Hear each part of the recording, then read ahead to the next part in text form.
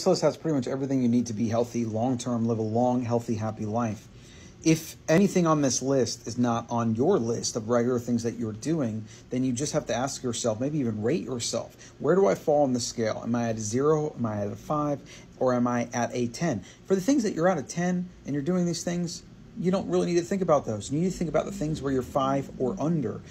Or even worse, if you're at a 0 or a 1 on some of these, you know exactly what you need to do, exactly what you need to focus on to get wherever you want to go when it comes to your health and your results, okay? You got to eat lots of clean salt, meat, fruit, eggs, seafood, raw honey, and fermented dairy. That's pretty much the bulk of nutrition. That's mostly all you need, all right? And then you got to run, bike, swim, lift, sleep, sunbathe, laugh, write, hike, walk, and play.